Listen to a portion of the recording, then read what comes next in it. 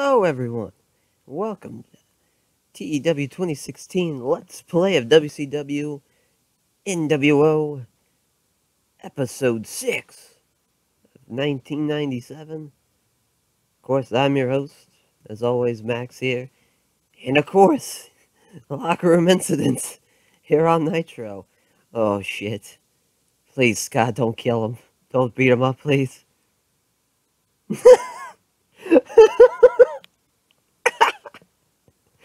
Scott Steiner just being shitty to Kidman. Mocking him for his shitty little push. Oh man, slap on the wrist. Oh shit. Whoops. Hold on. I had the match all booked. Let's see, yeah, we'll just remove this segment. I'll add it in later.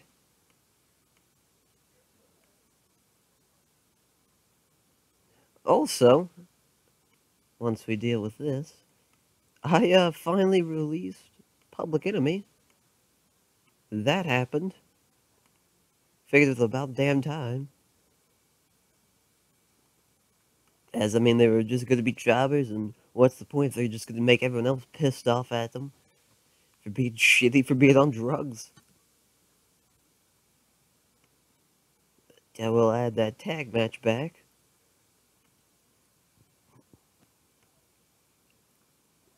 Let's see, teams. Vicious and Delicious versus the Steiners. Oh man. Let's see. Make that. Uh, I kind of want Steiner to get the win over Scott Norton. And then just open all out. Was a distraction by Ted DiBiase on Buff. Oh no, on Scott Norton. And then interference by Lex Luger.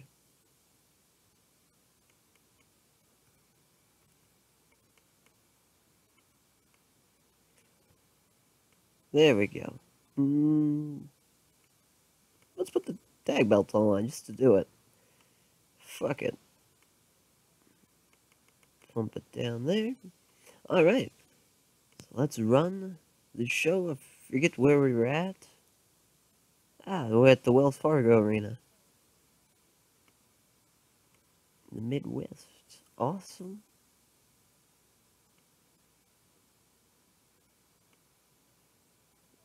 Here we go. Now, I'll set this for a minor angle, so this should not count against us. Hopefully.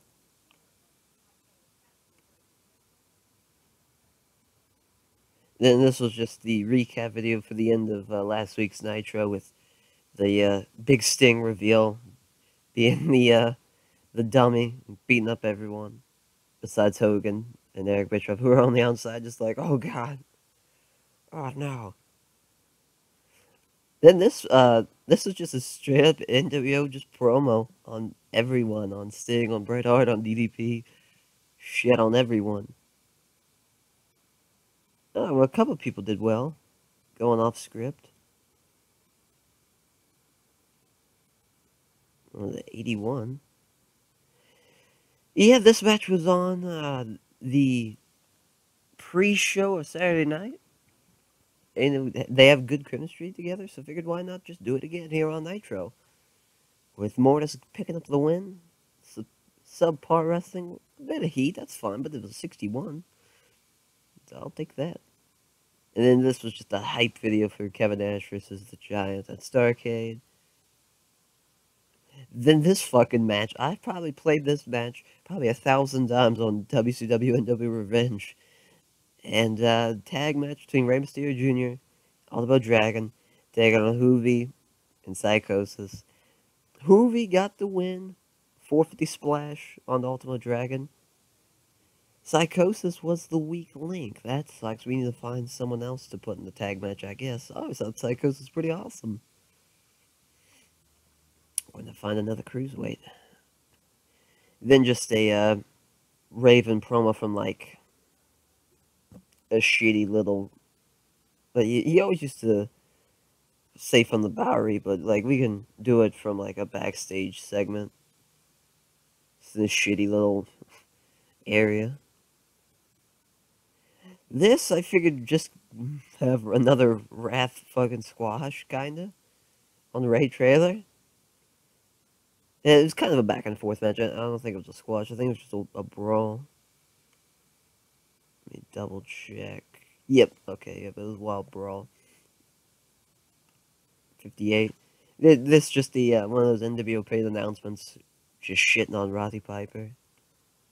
Which that will be probably the last time we see Roddy Piper, because his 2-week notice is almost up. He's got 2 days left.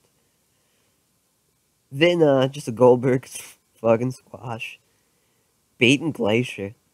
70 in-ring performance by Goldberg. Fuck yes. It's a 55. That's not bad. And then after the match, Mean Gene tries to interview him, and Goldberg just fucking walks away. Like, he was trying to be like, what are your thoughts on the match? What are your thoughts on, Steve McMichael challenge you out? He just walks away from him. Doesn't say anything. Which got a 67, meaning that you had Goldberg rated on Menace and was... Damn, I wish I know what Gene Okerlund was based on. Figured this match would be fucking awesome, but I made it a technical classic. Yeah, wrong place for the match, but still got a 59. Should have just done Steal the Show. Malenko, Regal. Regal won with the Regal stretch after Eddie, like, attacked Malenko with, like, a chair. Referee didn't see it somehow. It was like a ref bump. In a technical classic.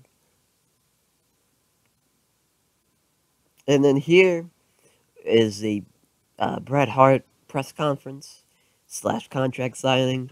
Just kind of answering questions from a legitimate press. Kind of shitting on the NWO, saying, I left the fucking bullshit, the politics from WWF getting screwed in my hometown to a real organization in WCW. And this one, a pretty good long segment. This was like 10 minutes.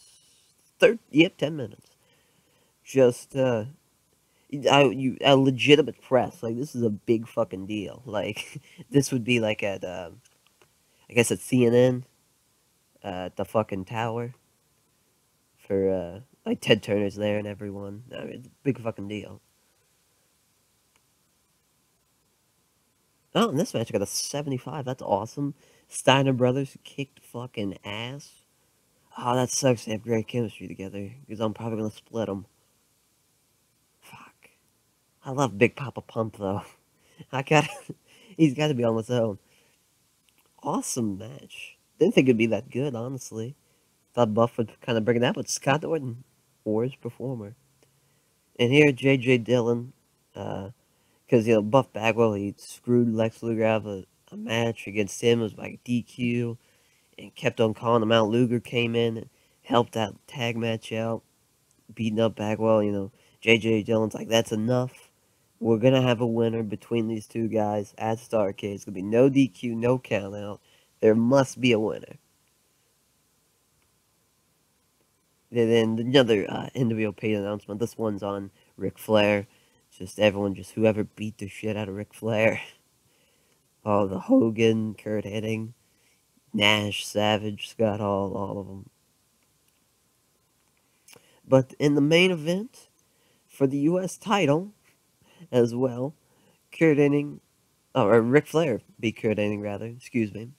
While Kurt Hennig was disqualified because the NWO ran in and just beat the shit out of Flair mid-match, and referee rung the bell, threw the match out. 75, though, I'm surprised. I thought that'd be a little bit better. And that was the match. That was Nitro. Got a 77. One of our better ones. And show increased 18, but lost in 8. I'm assuming that's America. But I'm not sure. I guess, no, we won't have to find out. That'll just be the end of the episode. Thank you guys for watching. Hope you enjoyed. Episode 6. We'll see you next time for episode 7.